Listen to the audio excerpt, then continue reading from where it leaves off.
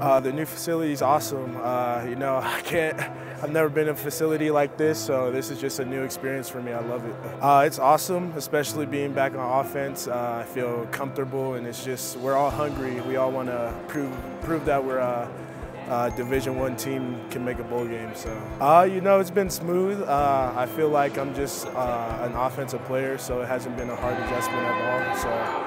It's good to be back at home. The energy was clear today. Everybody was running out, making plays today, so I think you can tell a lot of guys are excited.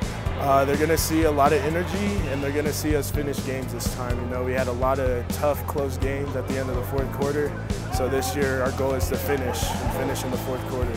It means this place cares about football. You know, Colorado's invested $150 million into building new facilities, so they care about football, and that just makes us feel good. And you know, we want to prove ourselves this year. Devin Ross has improved since last year. A bunch of the wide receivers, all the wide receivers, and all the skill guys on offense should be dangerous to watch for.